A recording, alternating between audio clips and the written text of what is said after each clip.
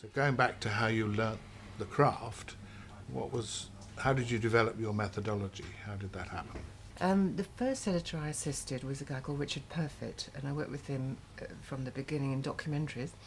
And he was a very precise, had a very precise manner of working, which involved, for example, he said, if an editor asks you to do something and you haven't got anything to write with, write on anything that comes to hand, because you must never disturb the editor's concentration. So, for example, he said, if they say something, just grab a chinograph, write it onto a table, and don't ask them again, because they're thinking a lot about the cut and you mustn't disturb them.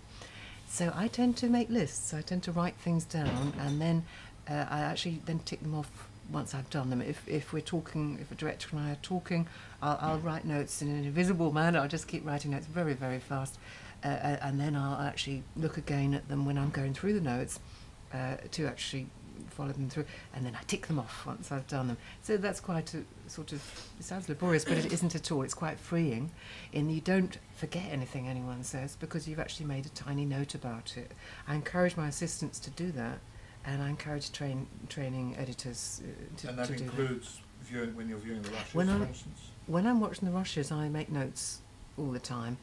Sometimes it's a mental note, but usually it's a written one, like a certain take might have a light in the eye or a certain performance on a line, and I find that very important because watching the rushes is such an important stage, so I would always watch them twice at least before deciding which way to go with the cut.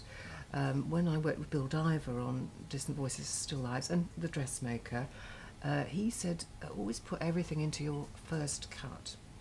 He was a moviola editor, so a different kind of decision making was involved on moviola editing, but he also said the editor's cut, you're never going to get that opportunity again because the director will be with you quite a lot after the shoot is finished, so put everything into making the first cut, either the editor's cut. What do you mean by put everything in? What I mean is make the story work as well as you can. Try and find the best take for every performance.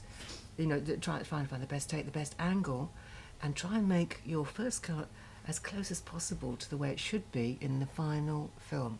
Not to say you want to overcut it, but try and make the story work as best you can. Don't leave a stone unturned, in other words. Don't be rough. Don't just leave it roughly in there and wait for the director to come and say, I want this title, or I want to be on somebody for this line, or so. Just try and make your mark on the material, get to know the material as a good way to producing a good cut that the director can then look at and respond to. So to be clear, are we talking about not doing a rough cut? We're talking about not doing a rough cut. I don't really think about rough cut. I don't use that terminology. I use first cut. I don't use the word assembly because I find it demeaning and vague. So I say first cut, second cut, third cut. Right. And then director's cut is what one approaches with the director.